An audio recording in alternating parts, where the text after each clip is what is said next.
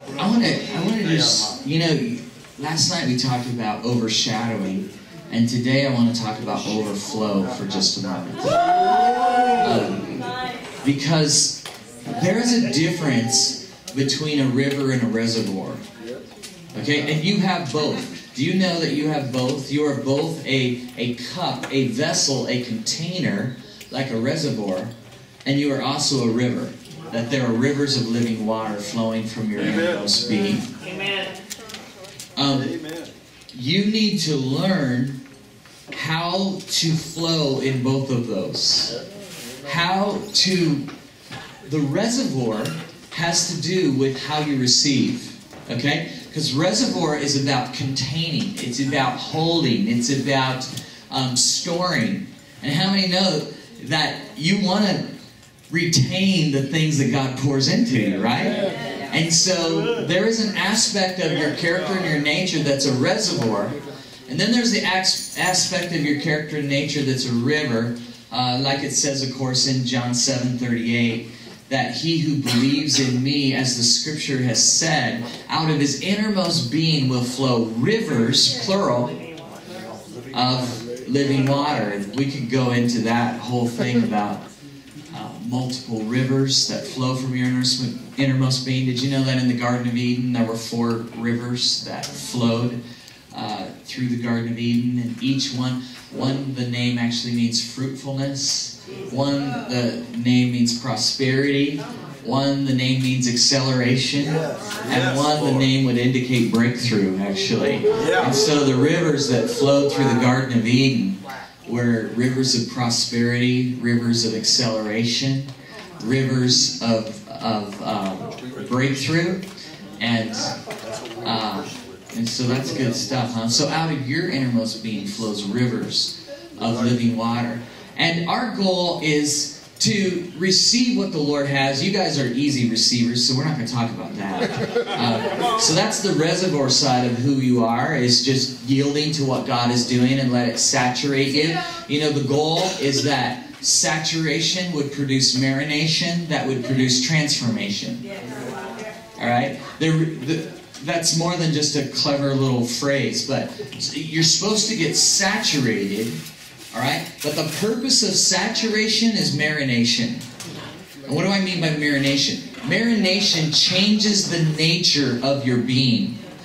See, the scripture says that now in 2 Peter chapter 1, in verse 3, it says, His divine power has already given you everything you need pertaining to life and godliness through your knowledge of Him.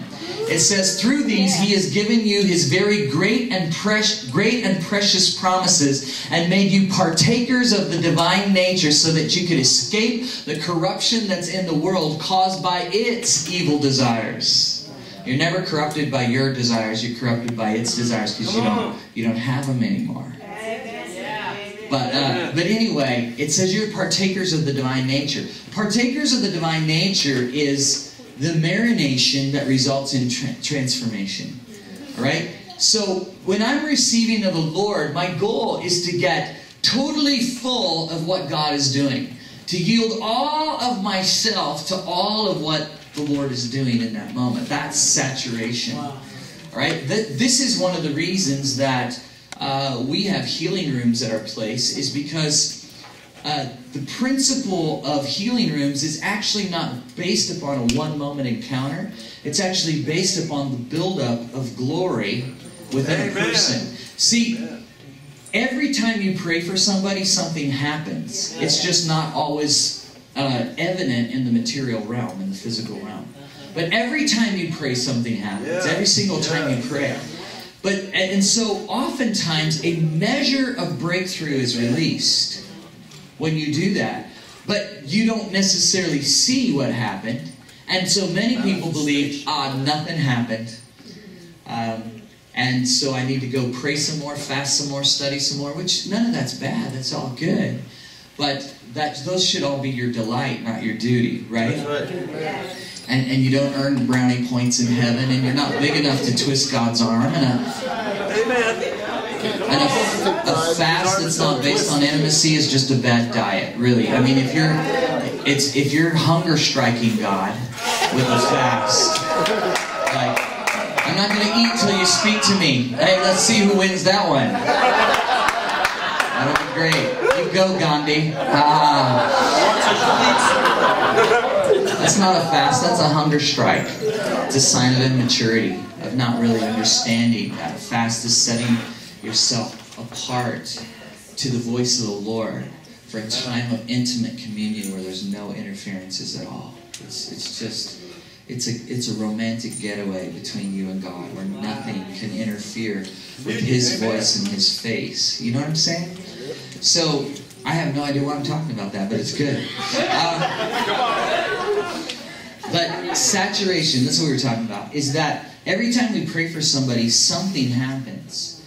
And then the reason we have healing rooms is because there's a buildup of the glory. Buildup of the glory. Buildup of the glory. Till they are so filled with the tangible glory of God, the revelation of the glory of God within them, that sickness just can't stay.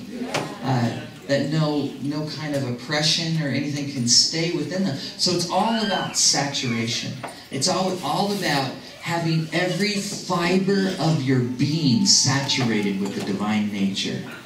Every single cell just absolutely vibrating with the voice of heaven. That's the goal. That's why we yield ourselves to God. It's interesting though, how come sometimes people get really hit by God, but when they get up they're not different? That's because the purpose of saturation is marination. See, you're supposed to stay under the influence. Come on now. You're supposed to stay under the influence. Some people want to touch. You know, some people just want the moment, they want the event, they want the thrill. There's nothing wrong with that, but the goal is not just to get a touch. The goal is to yield yourself to the divine nature to continue to just transform and change you. See, you've all heard before that the word baptism actually wasn't originally in the Bible. It was originally in a Greek pickling recipe 400 years before it appeared in the Bible. Yeah, baptizo, exactly. Baptizo, so it appeared, again, 400 years before it was ever used in the Bible. And in that, it talks about how you take a cucumber, you put it in the brine solution. And here's the beautiful thing about baptizo. Baptizo doesn't mean to dip, you know.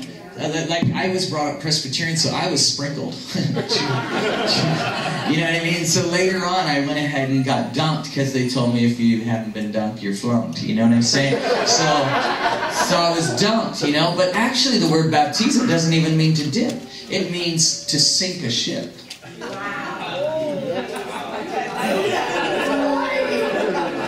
Baptizo doesn't just mean we're dipping the Easter egg and it comes up red on the outside now. You know what I mean? No.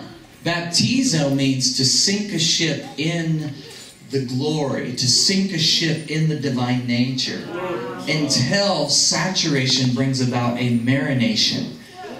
See, you're actually to soak in that divine nature till you just literally are pickled. Until you're not a cucumber anymore. Like, you can change a cucumber to a pickle, but you can never change a pickle back into a cucumber. See, through marination, your nature is so deified in a way that you can never go back.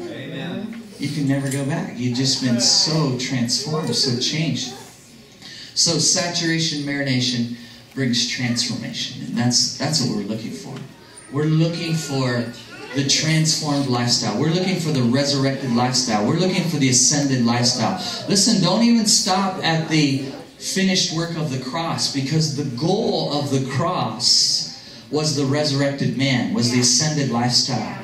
And you know, for 20-some years of ministry, I lived Christianity like life insurance. Like it was a payoff when you die. So, hey, just suffer through it, pay your premiums, and when you die, there'll be the payoff. You know what I'm saying? Well, great. So, you live to die. You just hold on till Jesus comes, or you die, or whatever. And most people have life insurance. But what we have is not life insurance. What we have is inheritance. Life insurance pays off when you die. Inheritance pays off when somebody else dies. I like that one better. When Jesus Christ died, you got His inheritance.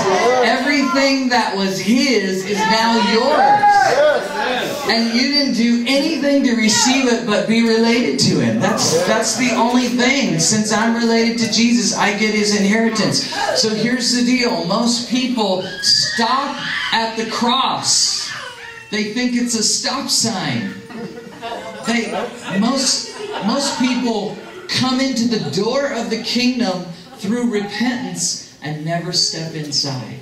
They spend their whole earthly life standing in the doorway of Christ, not knowing that the whole purpose of His sacrifice was to get you into the kingdom and the kingdom into you. That was the whole goal. It was not life insurance, it was inheritance. And inheritance, so actually eternity doesn't begin the moment you die, it begins the moment you believe. That's right. Eternity's already started.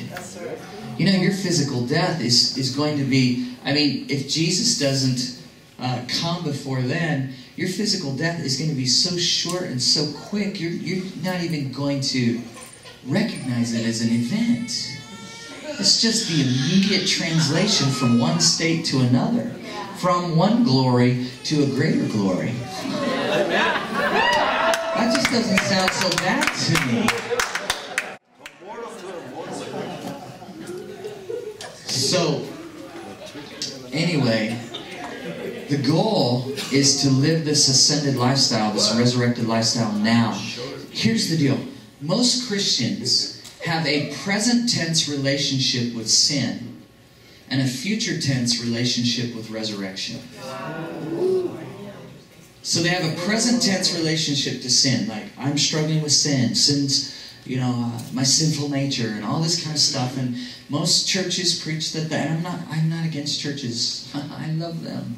I love our brothers and sisters all around the world in every expression and every flavor of church. So please, this is not an anti-church statement, because I was a part of this message for decades of ministry. But most people think the message is actually sin. And that the method of the church is sin management.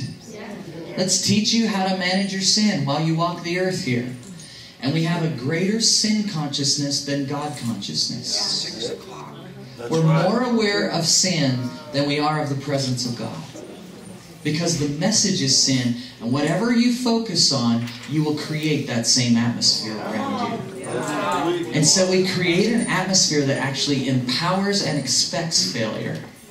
Because we have a present tense relationship with sin and a future tense relationship with the resurrection. But one day, won't that be glory?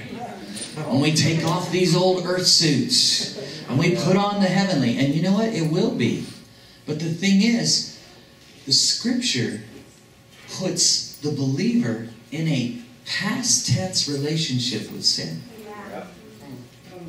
It puts you in a past tense relationship with sin. It goes, when you were in your sinful nature. Remember that? Remember back then? Remember when you were that? You actually have a past tense relationship with sin and a present tense relationship with resurrection. You have been made alive with Christ Jesus. You have been made alive with Christ Jesus. So you know what? There's this whole anachronistic crunch. Anachronistic is something out of its proper time or place. Like right now, if we looked out on the street and a horse and buggy was going by, and people were all dressed like pilgrims, and they were riding by, we'd go, what's going on here? That's how weird a present tense relationship with sin is. It doesn't fit. It's not in your time zone, man. It's not in this system of life that you're supposed to have. And then that future tense relationship with resurrection. One day.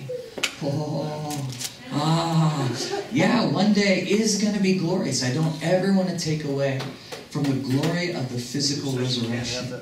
All I'm trying to do is introduce people into the glory of the current resurrection. Amen. That you've already been raised up together with Christ Jesus.